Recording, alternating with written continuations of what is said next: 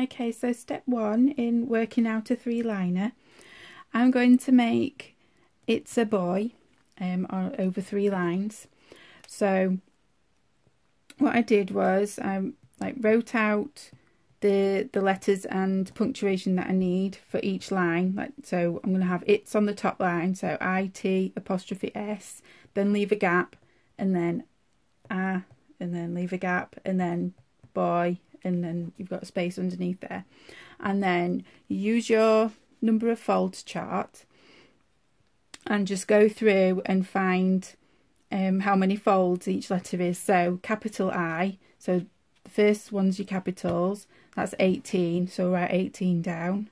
And then lower T, which is 26, apostrophe, which is 16, and the lower S, 33. And then A, 39, and capital B, 44, lowercase o, 37, lowercase y, 38. And then, so then you add up these numbers. So the top line is 93 folds. The middle line is only 39 folds. And the bottom line is 119. Now you need to double these fold numbers so you get the amount of numbered pages that you need. So top line is 186 numbered pages, middle is 78, bottom is 238. So the bottom is the highest number, so that's the minimum amount of pages you need your book to be. So I need to find a book with at least 238 pages, and also because it's a three-liner it needs to be 23 centimeters high.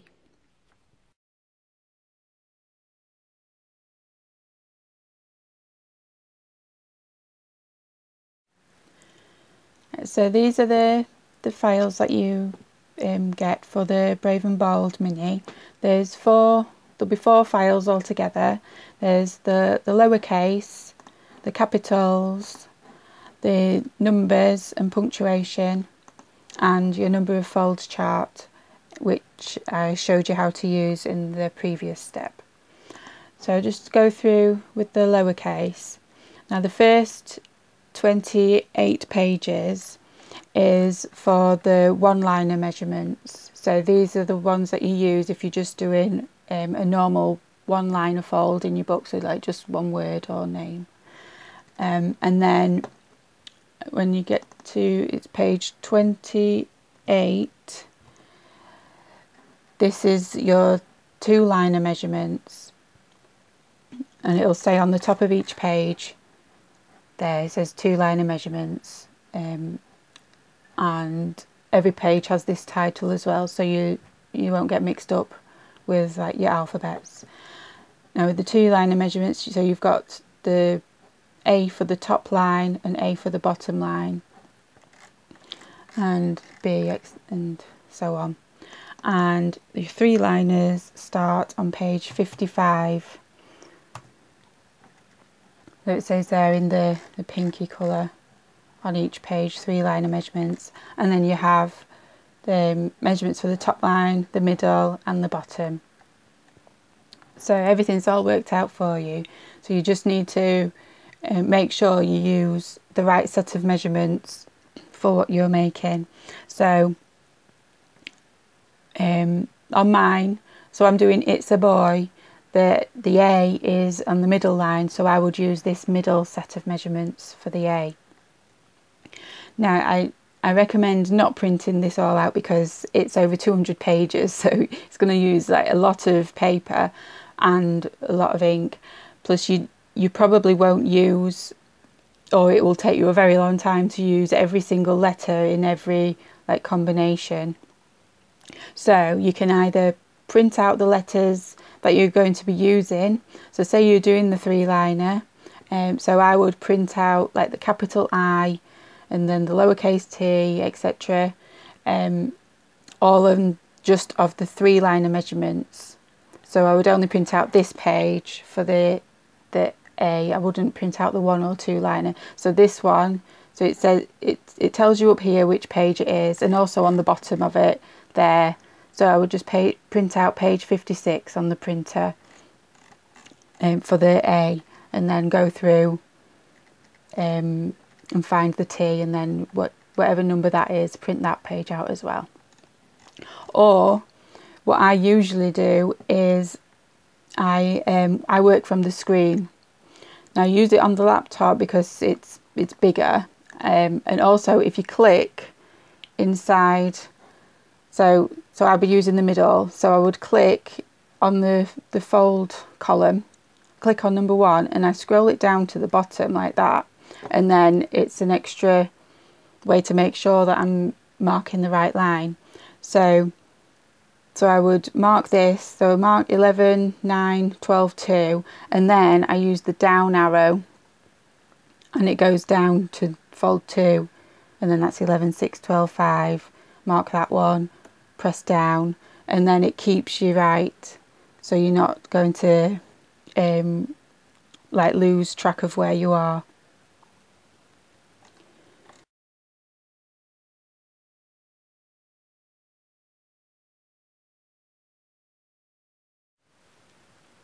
Okay, so I found a book for my It's a Boy pattern. It has 256 pages, and the highest number I needed was 238. So that's fine. It doesn't have to be exact. You'll be very lucky if you find the exact number of pages. So it just means that you'll have a few extra either side, or you can remove them at the end when you've finished. So I need to work out the start pages for each line. Now you treat each line as an individual book when you're working out the start page. So my book has 256 pages.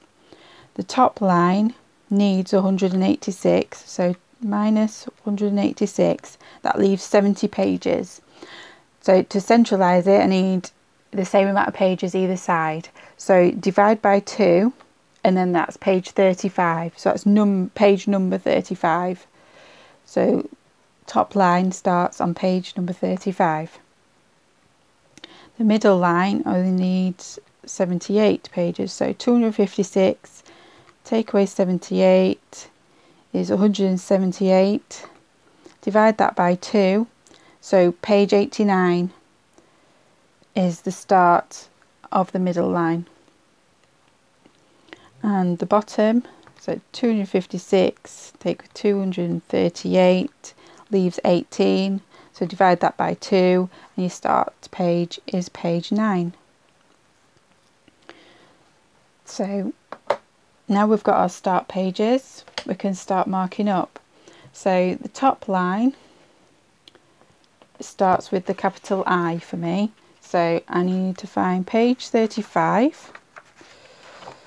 So remember, it's page number 35. We've worked all that out with the numbered pages, not the folds.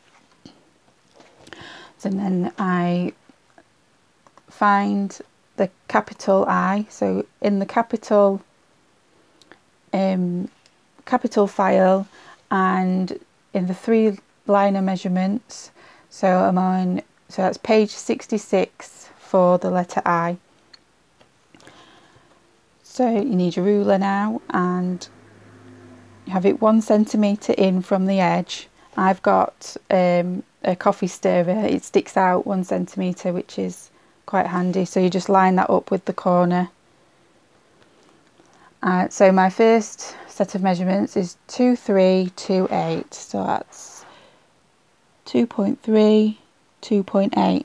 So you just do tiny little dashes, 1 centimetre in from the edge, and then that just makes it so when you've finished your fold you won't see any pencil marks, and it doesn't damage the edges of the pages. You want it to look as nice as possible. So then the next page,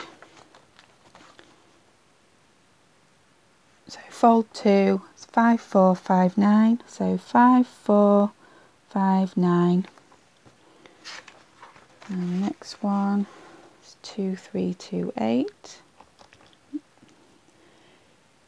2328, and so on. So I would finish marking up the I, and then I need a lowercase t next. So then I would go to the lowercase file and then find the 3-liner measurements, and then scroll down to the T, and then again I'd be using the top line measurements. So that's page 74 for that one. So then I start marking up straight after the I. I don't need to leave any spacer pages for this alphabet. The space out on their own with the serifs, unless you're doing something with all capitals, they may merge. It just depends on which letters you're using, because the serifs are obviously at the same height on each one, so they may merge, but so you might need half folds if you're doing all capitals. But if you're using it like you would normally write, just capitals for the first letter, the first letter of the word, etc., then you're fine. So once I've marked up the top line, then I would then start the middle line. So the middle start number was page 89, so then I would go to page 89, and then I would get my A measurements, which I actually printed off here. So so this is the A, so it's the 3-liner measurement still. Make sure you use the right set, and the A was the middle line, so I'm using this middle column for the A. So then I would just mark all this up, and then that's an easy middle line because it's only one letter, and then move to the bottom, so then I'd be back to page 9, start page, and then it would be capital B. So then I'd go to the capitals, and then them measurements would be down here for the boy. Okay, so I'll come back once I've finished marking up.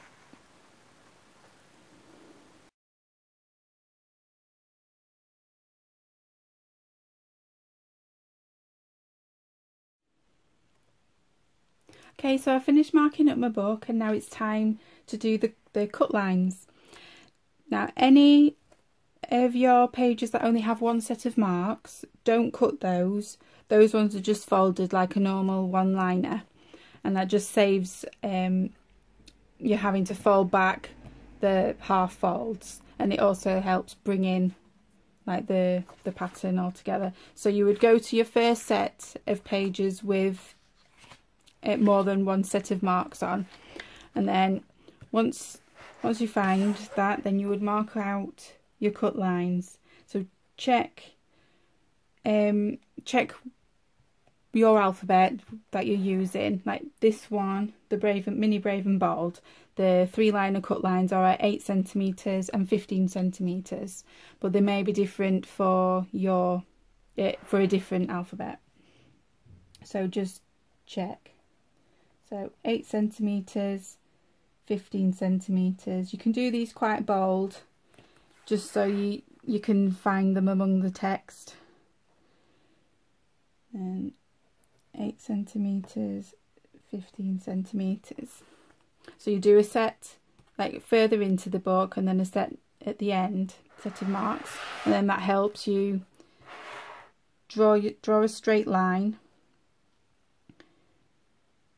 Now you only need it around 3 inches in. You only cut in around 3 inches, which is around 7.5 centimeters. But it doesn't have to be exact, but try and keep to the same depth each time. So this book's 14.5 centimeters, so I've just gone to 6.5 to make it the 7 centimeters, because most of your folds will fold easily with only that much cut. So then line up the ruler with the 2 marks that you've made, and then draw your line from the front to the around the 7.5, 3 inches mark. Now you can use scissors, or you could use a craft knife. So I'll show you quickly with a craft knife first. I use a metal rule just so it doesn't take bits off of my ruler. So you use the ruler, have it like straight on the line, and then just stick the point of the craft knife in, and then drag it along the ruler edge. Like, use the edge of the ruler as a guide to keep the pressure on so it goes straight, otherwise you'll end up with a wonky line.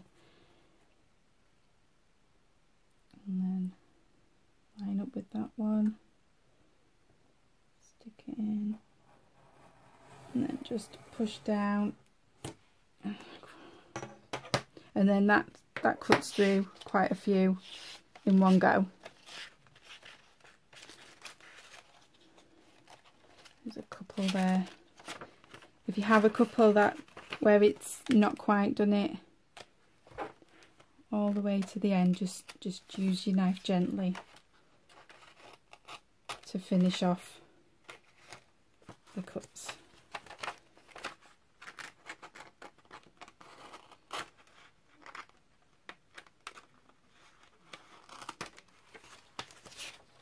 Right. So that went through 1, 2, 3, 4, 5. So that's 7. That went through 7 in one go. So you can get through your book quite quickly doing it that way. Or you can use scissors. So I'll mark up the page again.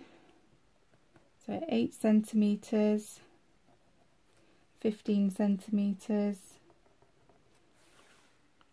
and then towards the front, 8 centimetres, 15 centimetres, and then if you just draw your line again,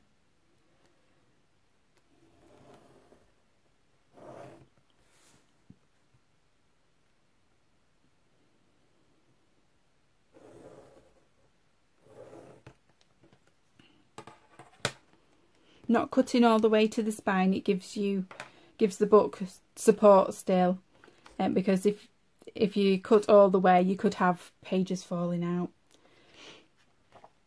Right, so yeah, you could use scissors, and you could actually use kitchen scissors for this, so you could get through quite a few pages at a time. So you could do around like 6 or 7, so 3, 4, 5, 6. So grab your pages, make sure they're all even, make sure the corners like flush together, and then just cut along the line.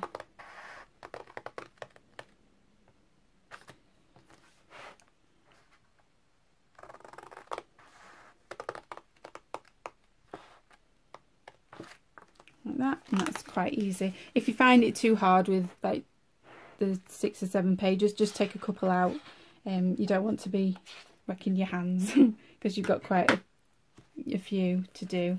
Okay, so that's all you do really. I'll finish cutting this and then I'll come back and show you the rest.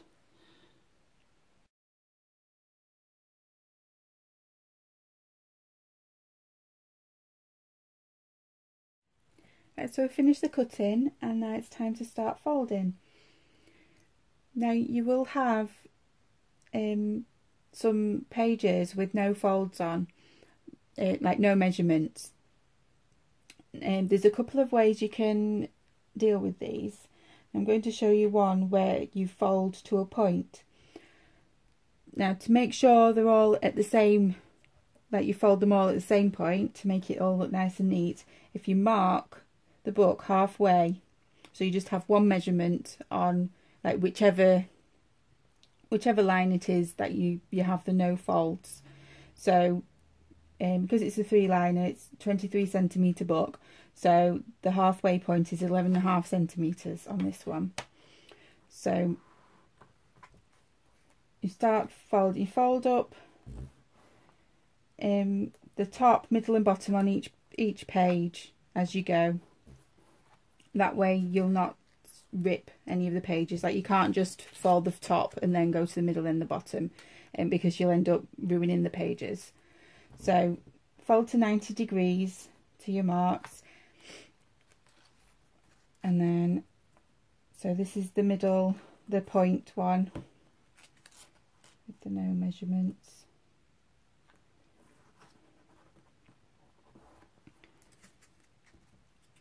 And the bottom.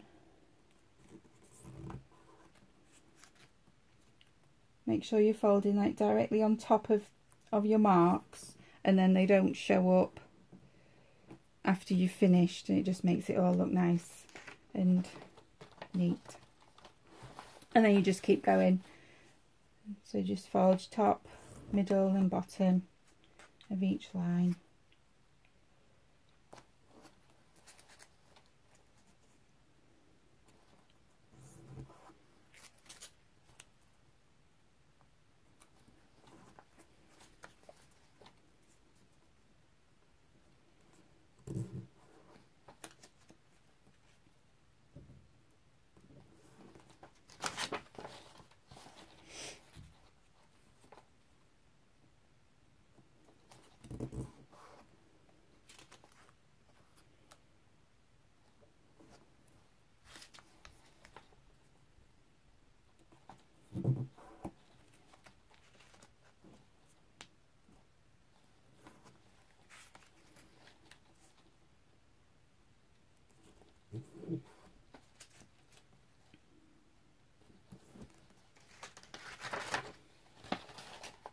Just do a couple more so I can show you the line with the no measurements.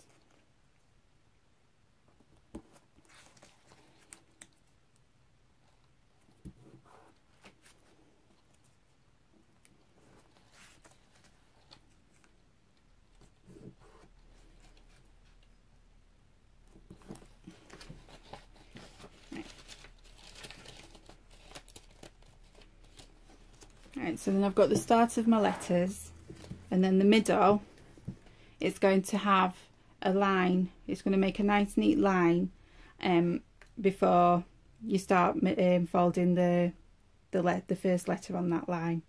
So it works like a frame, and it can support your folds better, so it'll keep them together instead of them splaying out. Right, or the other way to do it is you can fold the page back. Now with the 3-liner, like with the 2-liner, you can fold the whole thing just back in half towards the spine, but I find that's too deep for the 3-liner, because everything's obviously brought forward on the 3-line. Like if you see there, it's only a couple of centimetres in. So having those all the way back there, it doesn't look right. So you can fold, if you fold this in like 2 centimetres, and then that also creates a kind of frame, but like inverted in. The easiest way to make sure that they're all the same, like all folded in the same amount, is by using a piece of card. If you measure your book, so this one is 15 centimetres, so then take 2 centimetres off of that and cut your card to that. So mine is 13 centimetres wide. So then you just slot that in and then fold it over, and then you just keep going like that with the ones with no measurements on. So you fold your top and bottom the normal, or whichever lines it is, and then the ones with no folds, just fold over the card. And that's what I did with this one. And you can see they're just folded back like in a little. So just went through So as I was folding, I folded my top and my bottom, and then stuck the card in, and then just fold it over, and then just keep going like that. If there is any that are slightly out more, like there's a couple there that are sticking out just slightly more, it's because it's where there's a new set of pages has been stuck in, so they're not as far back. So if you just go through, you can adjust those manually and just pull it back a tiny bit and then crease it down, and then that just makes it look neater.